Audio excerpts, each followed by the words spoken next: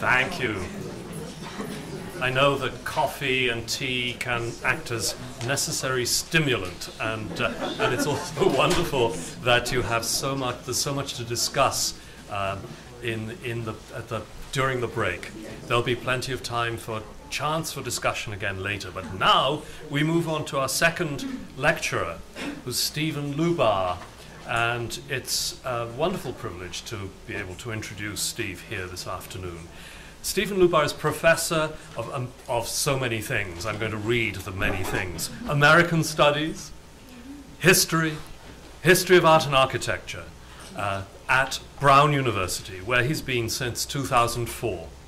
And he's also had additional responsibilities, which I'm sure he's grateful to have relinquished now, but he has also been director of the John Nicholas Brown Center for Public Humanities and Cultural Heritage, a post he held for 10 years between 2004 and 2014, and director of the Hafenreffer Museum of Anthropology between 2010 and 2012.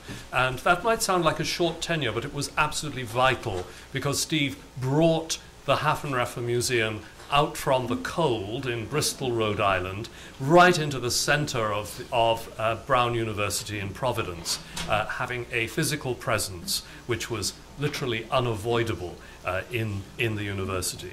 A tremendous achievement. I don't know how you managed that politically.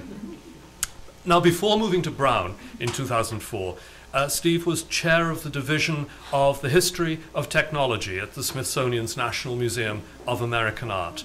So he's one of the fairly small group of people who really has spanned the museum and academic areas of scholarship.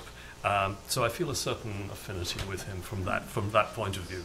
Last year, he was a Guggenheim Fellow. He's also a prolific author, and I will just mention a number of his books, of which he was author or co-author: Legacies, Collecting America's History at the Smithsonian, the Smithsonian Book of Information Age Inventions, History from Things, and Engines of Change, the American Industrial Revolution. He's also, of course, as a long-term experienced museum curator, he has organized a number of important exhibitions: America on the Move, Smithsonian's America, and Engines of Change. And he's also organized a number of exhibitions, particularly student-involved exhibitions at Brown, at the Public Humanities Center, at the Hafenreffer, and at the John Hay Library. He has a wide, I would say a wide, enviably wide range of interests: history of museums and memorials, material culture studies, not just a bit of material culture studies, but material culture studies tout court, and digital humanities, which is something that he shares with David Jaffee. I also want to mention that he has a book coming out in the summer, and that book, which I'm not just saying this, I can't wait to read, is called Inside the Lost Museum, Curating Past and Present, and that will appear in the summer. So please join me in welcoming Stephen Lubar.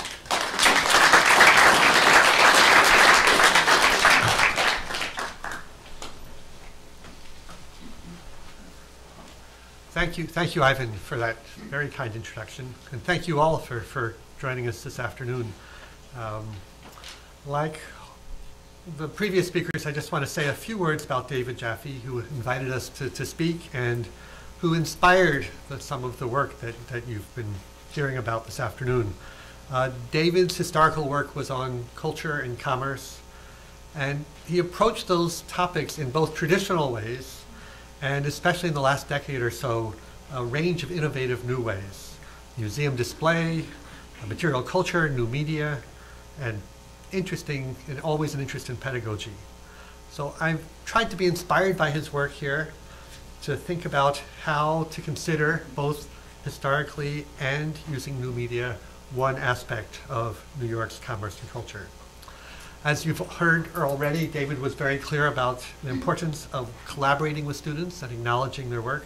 So let me thank Emily Eston, my research assistant on this project, and Stephanie Gomez, a computer science student at Brown who did some of the computer work, and of course the Brown University Center for Digital Scholarship, who helped out, made some of this possible.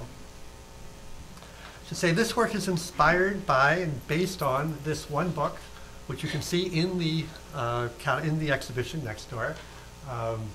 It's the official catalog of the New York Exhibition of the Industry of All Nations.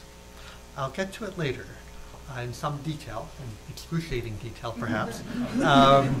But what I want to do is start off with the history of museum catalogs. That'll be the first part of the talk. Then I'll talk about exhibitionary culture in New York City in the 1840s and 50s. Sort of so these are the two contexts of this catalog, sort of tracing it back in two different ways. And then I'll think about the ways that this catalog in the Crystal Palace redefined the museum catalog.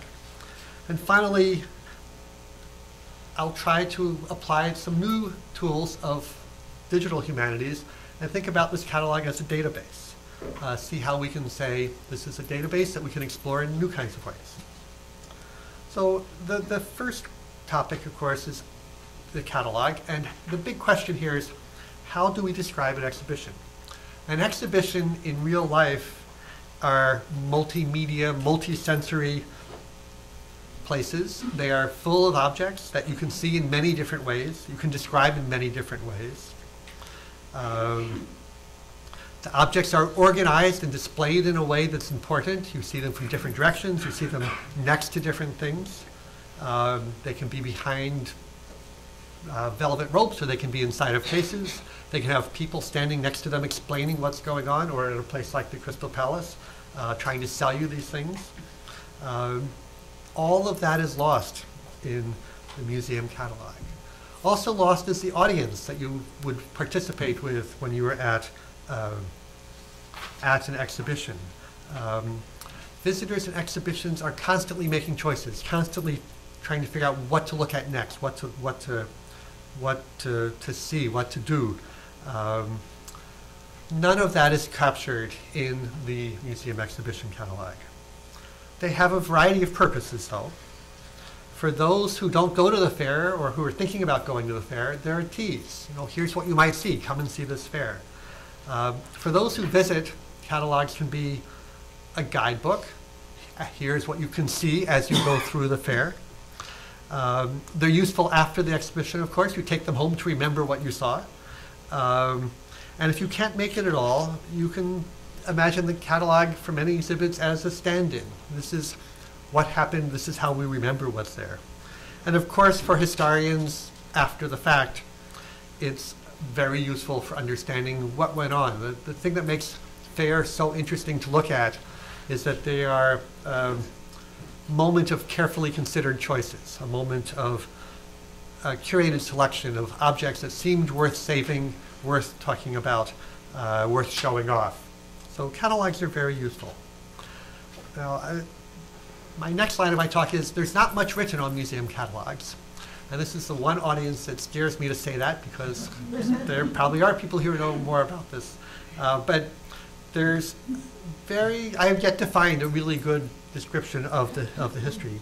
They are mentioned. The very first book about museums, Samuel Keachberg's Inscriptiones of 1565, mentions that if you have a collection, this is sort of a guide to collectors, you might want a catalog of the books and coins in your collection, but not a public catalog. This famous picture that has to be in every museum history talk of the Ole Worms Museum. It's from a catalog of his collection, published shortly after his death in 1654. In some ways, it's the first thing that looks like a museum catalog that I know of. That's one of the things that makes this a modern museum. But it's more of a scholarly work that happens to be about the things in the museum rather than about the museum. The first modern museum catalog, which is a checklist, a thing that Fritz Kiers, who has written on the history of museum catalogs, writes, says this has all the essential features of a modern art museum catalog. That's from the Louvre, 1793. It has a printed list of objects in the collection in systematic order. In this case, in the order that you would see things in the museum, and descriptions that facilitate identification of the objects by the public. This is what you would carry with you as you went through the museum. The first museum catalog in the United States that I've been able to find is with really the first major museum in the United States, Peale's Museum in Philadelphia. He describes this in his 1796 catalog as a scientific and descriptive catalog of the museum. And his goals were to be, quote, as useful as possible and to excite a taste for the science of natural history. It was intended to be useful not only for those who visit the museum, but also to those who already, having some general acquaintance with natural history, may wish to give the subject a more particular attention. So this is really the catalog, like the worm catalog earlier. The catalog is teaching tool. It was a textbook rather than just a guide to the exhibits, or at least as much as a guide to the exhibits. The other kind of catalog, this is maybe the second grand type. This is the 1821 catalog of the, called the Catalog of the Articles in the Museum of the East India Marine Society. This is in Salem, Massachusetts, one of the precursors of the Peabody Essex Museum of today. This is a very different kind of use of a catalog. This is all of the objects in the collection in the order that they came to the museum with the donors listed. With some exceptions. Shells and minerals are listed in a scientific category by genus and species. Coins are listed in chronological order, except sort of fascinating Chinese coins, which are outside of history somehow and so have no chronological order. So this is really more of an inventory for the use of the museum to acknowledge donors than as a guide to visiting the museum. I think its purpose is probably as much to brag about the collections as to explain them. Here in New York, in 1825 rather, the New York Anatomical Museum, which was part of the College of Physicians and Surgeons, published a guide to their collections. This is a third type of exhibition catalog. Let me quote from the introduction. Public utility and the advancement of science are the great objects of all cabinets. Every method, therefore, which may promote these ends should be adopted. That meant, first of all, good organization and explanation. And in this catalog here, which was aimed at students, quote, they may see what the collection contains and that they may know what they'd see. This is the sort of catalog you would carry into the museum and you would get an explanation. And here are the lovely things that you could see in the museum. This is what students were learning about and medical students were learning about. So the most fascinating catalog that I had not known about before is this catalog from the Boston's 1845 Chinese Museum. This, I think, is a fourth type of catalog. This is a catalog that is a description of the exhibition itself. It's the first one that I found that really does that. It has on the sides here, I'll point out this wonderful expression which I offered to the Bard Graduate Center as a motto. It says, words may deceive, but the eye cannot play the rogue. You've got to see the truth by looking at actual objects. So here's the point of this one is that with the aid of this catalog, visitors will get a better knowledge of this curious people than can be acquired by reading the most faithful descriptions alone, or even by a transient visit to China. The Chinese Museum had several incarnations. It was in Philadelphia, it was then in Boston, it was in New York, then moved to London. This gives you a sense of the scale. There's thousands and thousands of Chinese objects on display. The museum directed visitors, the catalog, excuse me, directed visitors through the museum by numbered displays. It described the dioramas in great detail. It said the descriptions are, let me go back to that. Here's what you'll see. The diorama of Chinese mandarins, for example, describes the meaning of their clothes, and then proceeds to discuss their training and education in China more generally. It included Chinese voices in the catalog, with quotes from Chinese writings and from travel writers, and excerpts from histories about China. It's 200 pages long, this catalog, and it was designed to serve as an introduction to China and Chinese history through the exhibition. That's the diorama of in one of the dioramas in the museum. The natural history museums have a separate tradition of catalogs. The mineral catalogs are actually fairly common and look very modern in shell collections, but most of the catalogs are this kind of thing. This is Spencer Baird, the Undersecretary of the Smithsonian, does 2 books like this, Mammals of North America and Birds of North America, and he's using the collections to talk about the natural history of the continent. He's not talking about the collections themselves. They're just there to be used. So let me move now to the exhibitions of mid-century New York, the immediate context of the Crystal Palace, and think about how they were portrayed in catalogs.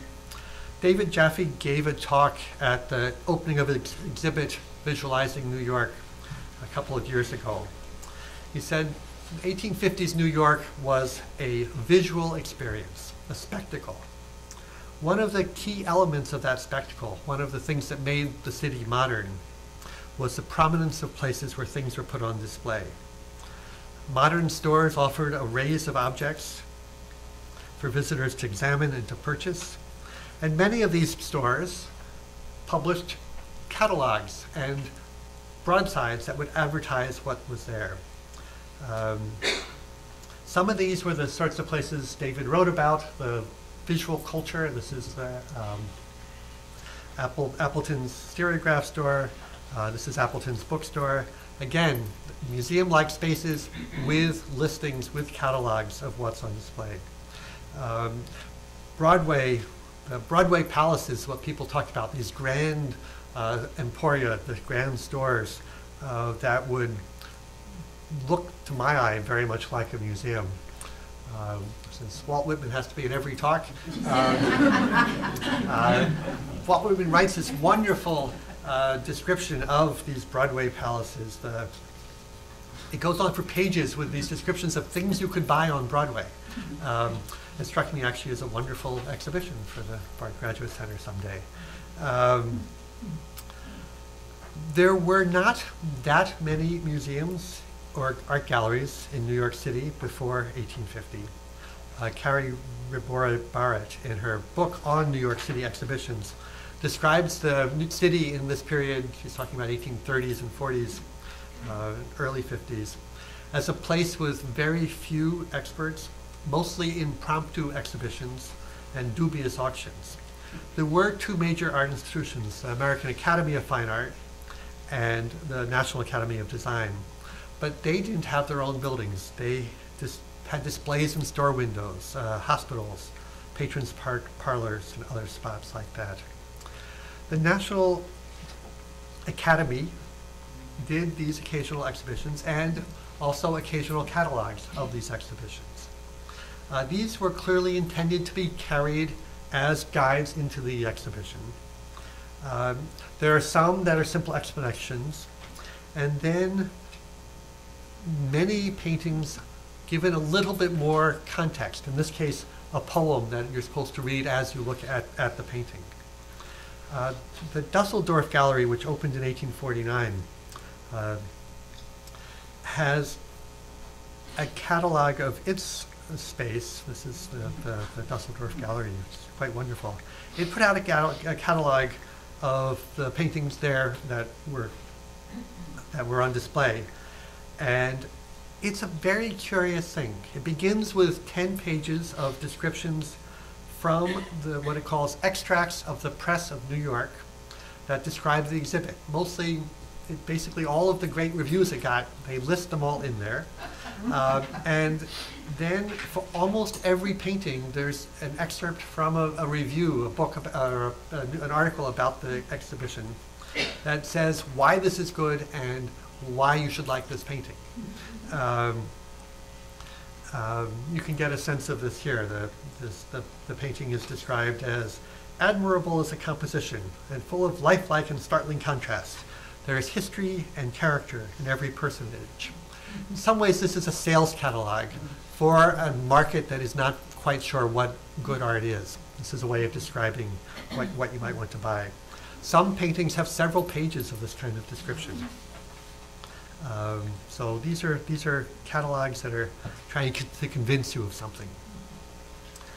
There were other kinds of exhibitions and museums in New York City beyond art, but the city was very aware that there was not enough here that there should be. In 1852, there's a New York Times article that says, "There is nothing that strikes the foreigner with greater surprise than the total absence of anything like public institutions in the city of New York. In European cities, everywhere you go, there are public displays. There's museums, picture galleries, libraries, botanical gardens, zoological collections, free to all comers, and particularly interesting to tourists. New York, and I love this, the next great city of the world, has only Barnum." So it's not completely true. There were a lot of museum-like places.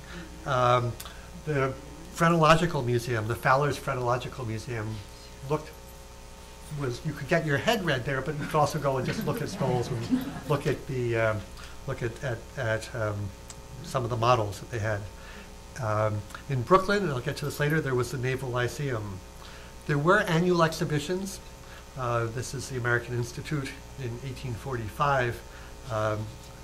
Would have its fairs every so often. And there was Barnum. Barnum is always a challenge for museum history. It doesn't quite fit in our usual ways of thinking about museum history. But like the other museums and exhibitionary spaces, Barnum put out a catalog. It's not surprisingly a little bit different from the others, although based in some ways perhaps on the Chinese museum. It is, I should say, surprisingly mild-mannered for the reputation that the Barnum Museum has. It's a guide. You can carry it through the exhibition. But it actually, I think, may have been designed for those who never made it to the show as well. It cost you 25 cents to get into the museum. You could buy the catalog for 12.5 cents. Barnum made some good money either way. So it describes a visit to the museum rather than the museum itself. So you read things like, "The power of the lodestone is shown to us in a very amusing manner," or "In this room, the visitor sees," kind of descriptions. So a non-visitor would get a clear sense of what it was like to visit the museum from this catalog. The Brooklyn Naval Lyceum was at the Navy Yard. Oops, that's another page from the Barnum catalog. The Brooklyn Naval Lyceum may well have been, after Barnum, the largest museum in New York. Nobody knows about it, and it's one of my favorite unknown museums. It was done by naval officers who would bring stuff back from around the world and put it on display at the Navy Yard in Brooklyn. It issued what I think is probably one of the longest catalogs of this era. It's hard to find because it was issued in separate as articles in the U.S. Nautical Magazine. But several hundred pages again total over a couple of years in the 1850s of the iconographic catalog of the Lyceum. It is of the type of catalog that is not so much about here's what you will see in the museum, but rather we will use the things in the museum to teach you about the world. It's an encyclopedic catalog rather than a guide catalog. There's another couple of pages to show you the sorts of things that were there. So there's a quick background of the Crystal Palace. Into this scene of this modern U.S. exhibitionary culture just getting started is enters the New York Crystal Palace. You've heard a lot about it already, so I won't go into the details about the palace, but just to give you a sense of the ways in which it was made available to the public. And of course, you can see this all at the exhibition next door. Must have been the most photographed, most described catalog exhibition of any in the US to that day, probably of anywhere other than the London Crystal Palace. It was photographed, material culture produced, prizes given out. There are about, according to the bibliography of the fair, there's at least 32 official and semi-official publications in a range of categories, opening organizational materials, opening addresses, and the like. I'm going to focus only on things that seem like museum catalogs, these the organizational materials and the guides, and thinking about them as kinds of records and experiences of a museum-like exhibition. A little bit of sort of backing off here, a little bit of theory. Lev Manovich writes a wonderful article called Database as Symbolic Form. He offers a way to think about catalogs and guides as two kinds of ways of describing the world, as database and as narrative. Database and narrative, he writes, are natural enemies. Competing for the same territory of human culture, each claims an exclusive right to make meaning out of the world. He suggests that databases are a modern replacement for narrative. I think that in museum work, they have long been complementary. So let me start with a guide. This is a day in the New York Crystal Palace and how to make the most of it. It's written by William Richards, who was also the editor of the official catalog of the fair. He starts this guide with an introduction, that compares the two forms of catalog. The official catalog, he writes, indispensable in itself as a complete and systematic inventory of the thousands of objects embraced in the Great Exhibition, is yet, in the very nature of the case, deficient in that sort of information concerning the chief attractions of the palace which the visitor requires, which is a wonderful description of the comparison between the database and the narrative. This guide, Richard's guide, is designed to be carried with you as you go through the fair. The bibliographer Coleman writes, you walk through, pausing here and there, to deliver describing this catalog. It says, delivers what now seem some very poor jokes and woefully inane puns, which is true. He's trying to enliven what is really a very random selection of objects that you can see in the exhibition. It was designed so you could see as much as you can in the shortest time possible. And it's reveals just how odd the juxtapositions of the fair must have been. A day at the Crystal Palace, this exhibition, this guide was banned for sale at the palace. You weren't allowed to buy this there. And I'm not sure why that was. Perhaps by suggesting a path that was defeating the very purpose of the fair, which was to be equally, having all of these things equally available. It privileged some displays more than others. It might also have been taking business away from the gentlemen who were selling their services as a tour guide. There was another guide like this that took the other approach. It was a very commercial guide. You bought an advertisement, your work was included in the guide to the fair. One more quick look at another of these guidebooks. This is a very opinionated, not an official take on things. It's happy to tell you what's good and what's bad. This comes from the second incarnation of the fair after P.T. Barnum took it over. And it's very much a sense of, here's what I find interesting, here's what you should look at. Don't worry about seeing everything. So let's move on from, oops, that's another description of the fair. So let's move on to the more database-like catalogs of the fair. I'm going to look at two of these. The first is this fascinating, the world of science, art, and industry illustrated from examples of the New York exhibition. So this was not a guide to the fair. This was an encyclopedia, much like the Brooklyn Naval Lyceum catalog, that was designed to build on the fair to teach you important things. Give you a sense of the table of contents. It's two things, and it's an odd book. It was printed in two separate ways.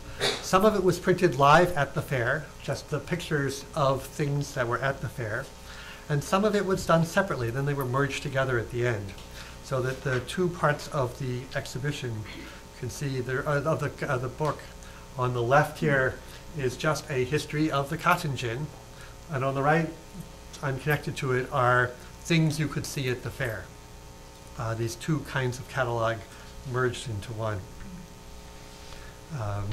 And then it had no advertisements, but what they would do to be able to sell this is that, this is for the other catalog, you couldn't buy an advertisement in the catalog itself. You could buy an insert into it to sell your goods at the fair. Okay, so now I want to go back to the catalog I started off that really inspired this talk. This is the official catalog. It's pure database. It starts, well, I should say, there is a separate catalog that came out a little bit later of the pictures at the fair, which I won't go into very much. The catalog has a map at the beginning, two maps, saying where each of the exhibits are. So you can find your way around. But most of it is listings by class or industrial group of the objects you could see. The catalog is first divided by country, and then within each country by industrial grouping.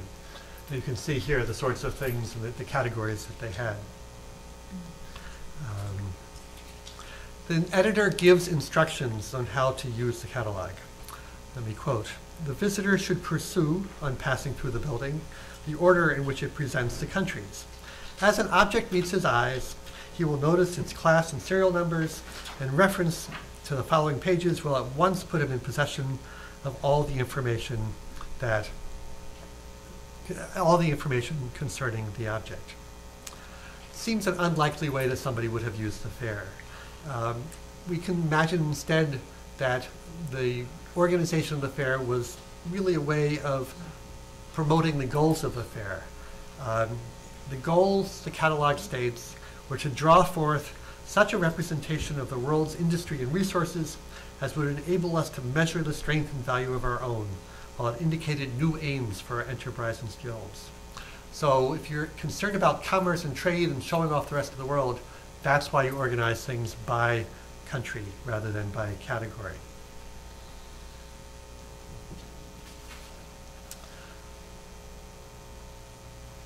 That's the quote that I just read to you about how best to use it. Let me move on. This is a typical page of the catalog. So this is under the United States section. Descriptions, what's there, where the people are, where they're from. Goes on for hundreds of pages. You can see a wonderful exhibit technique next door with the pages and pages of this blown up on the wall over there. So let me end by just thinking about how we can use this as a pure database. What my students have done is taken that very nice catalog, which turns out to be in pretty good shape when you do an optical character recognition search on it. You can clean it up and get a pretty good Google spreadsheet of 4,000 objects that were on display at the fair. Once you have that, you can start to play with it in all sorts of interesting ways. And this last part of the talk is really more, here's some possibilities, because we're still trying to get this all done. But I'll end with just a few of those possibilities. So this is where we were. This is organized by, as it was in the catalog, the official printed catalog, by country and then by category. And I've color-coded some of these to make it a little bit easier to figure out what's going on. But you get a very different sense of things if you organize it by category and then by country. Again, you get a different feel of what was really there. You can start to understand it better.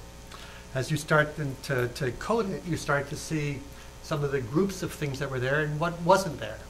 And you can start to see that sort of visually becomes apparent in that catalog. You can start to analyze it statistically. Who was really there? You see about half was US, a big chunk Germany and the UK, and then a few outliers. You could also start to get a sense of where things are located there, because each item has the place on the map. And I can show the slide, but I can wait to do that later. One of my students has pulled together this where you can say, show me all of the things from the United States or in this case, from Germany, or all of the things in this category, and where would you see these things? So you can start to get a feeling for what it would be like in the fair. Trying to get a sense of more detailed localities.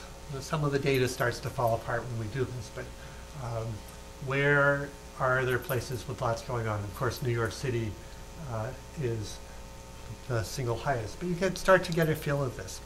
I've also started to make some maps of where things are, organized here by category, so the colors represent the different types of things on display.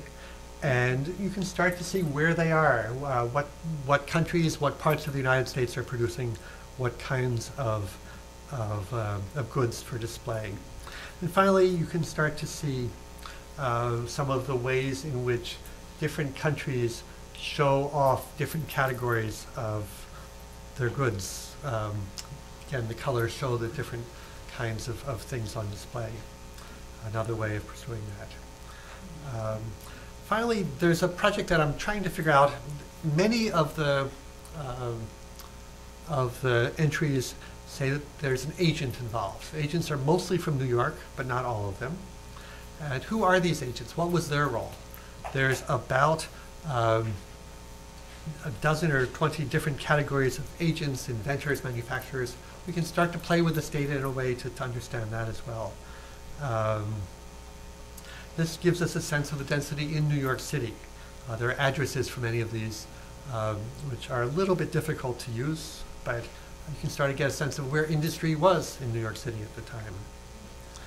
And finally, all of the agents, all of the entries shown by place. So that gives you just a sense of what it is that I'm trying to play with, thinking of this as database, sort of going back to this original sense that the compiler of the catalog must have had of, I wish I had a computer to do this work better. Thank you.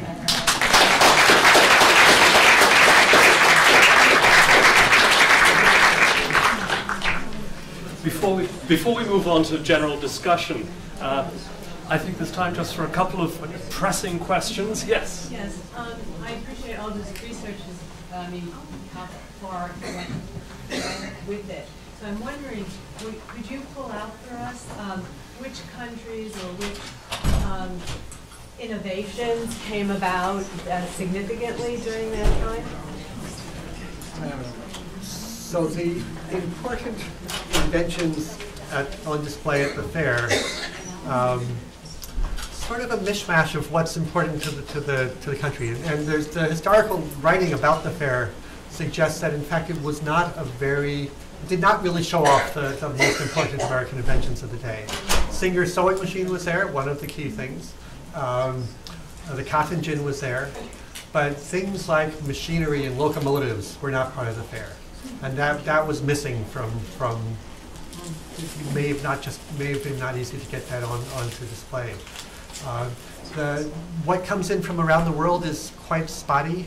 Again, tied to agents who want to sell things in New York City. This was designed not to show off German or British industry generally, but to be thinking about how to sell these to a new audience in the United States. So it would be something that can be transported, transitioned? Very much so.